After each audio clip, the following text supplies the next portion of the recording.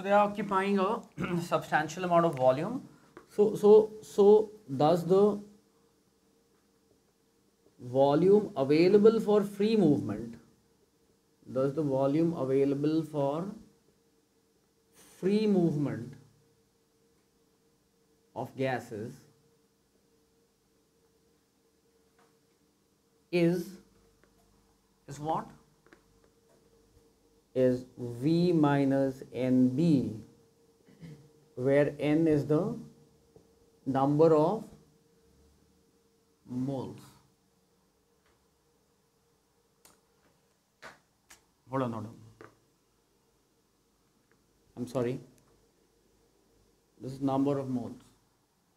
Sorry. Just correct this. This is number of moles, right? B is again a constant, right? B is a constant that gets multiplied by this, and it will tell you by how much it will change, right? So that will depend on the size of the gaseous particle. So that's why it is a constant that varies with the gases, right? So what happens to our P ideal, V ideal is equal to nRT equation? It becomes P real plus An square upon V square into V minus Nb is equal to nRT.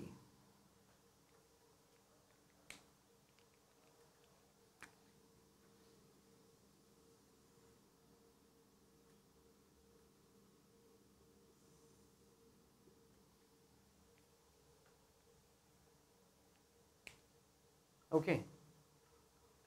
What is A and what is B? What is this is called? This is a very important equation. This is called van der Waals gas equation. Okay, gas equation. So this is actually the real gas equation, right? Van der Waals equation. So how will we come to know the value of A and B? No, that can be told for gases. You see, the values of A and B will be given to you. And how do you know it? How do you know it? Whatever is the P ideal that you are expecting at that point of time, whatever is the real that you are measuring, okay, at that volume. So you get the value of B and then A, right? So it is easy to calculate. N remains the number of moles. What is A is a constant. And what will it depend on? How attractive. See, the different gas particles, they might have different intermolecular attractions when they come together.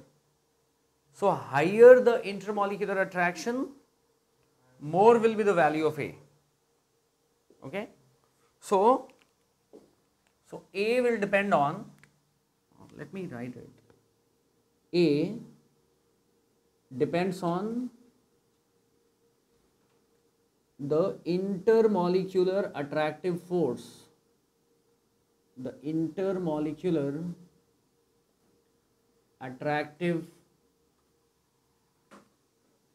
forces between the particles.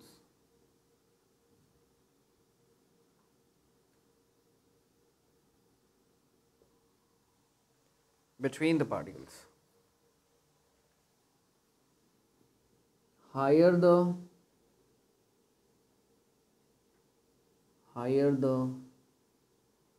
attractive force,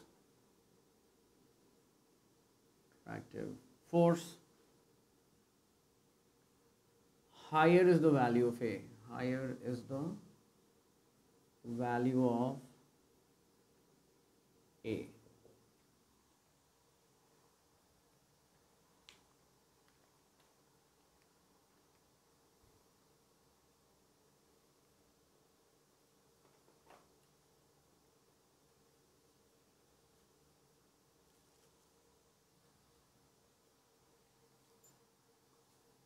Now what happens?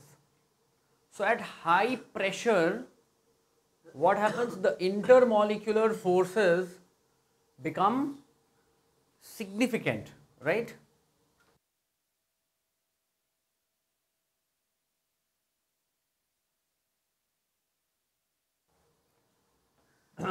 So at higher pressures, the particles are so close to each other that they are able to show those intermolecular forces. Okay? So their deviation from the real behavior will become higher. Correct? Now at lower temperature, the particles are moving slowly. Their speed goes down. Okay? Because I told you that the kinetic energy of a particle is equal to 3 upon 2 kBt. So as t goes down, your ke, that means the velocity is going down. Correct? As the root of the temperature, no? Because this will be kind of half mv square is equal to 3 upon 2 kBt. So v is equal to 3 upon m kb t root over mass remains a constant, kb is a constant, Boltzmann's constant. What is this? This is Boltzmann's constant.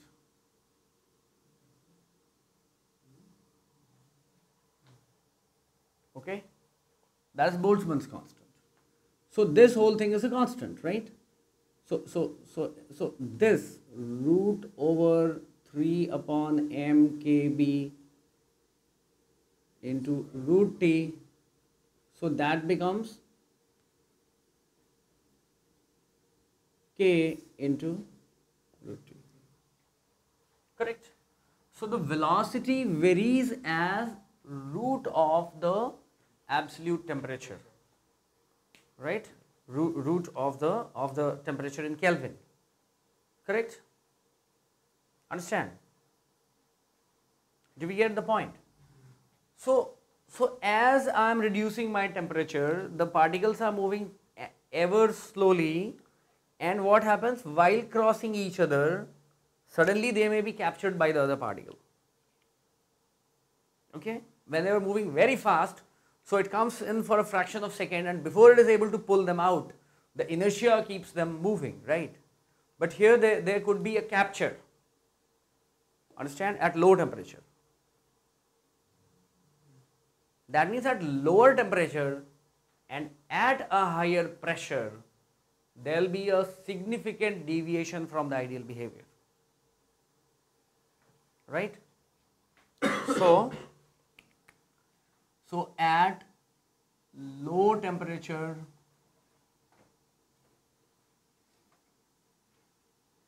and high pressure,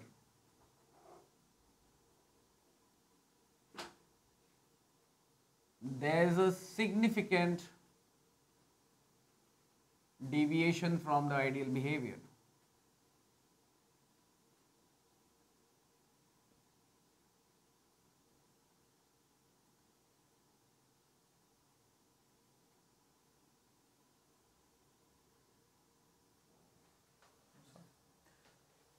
That means the higher temperature and the lower pressure will be more favorable towards the ideal behavior of the gases.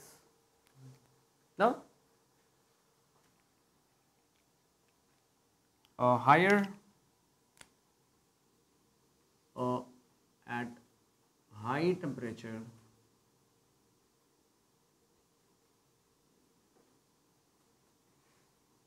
and low pressure,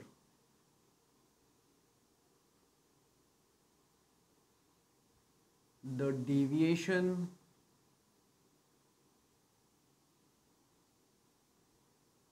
from the ideal behavior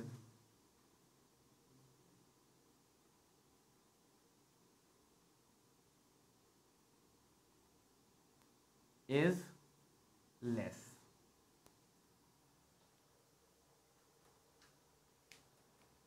That is, the gases tend to behave ideally at high temperature and low pressures, right? Thus gases tend to behave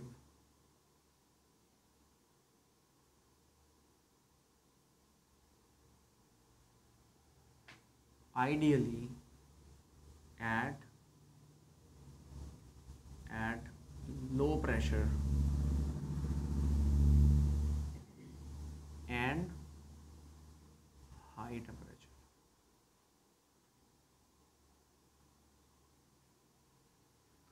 Fine. We get that point?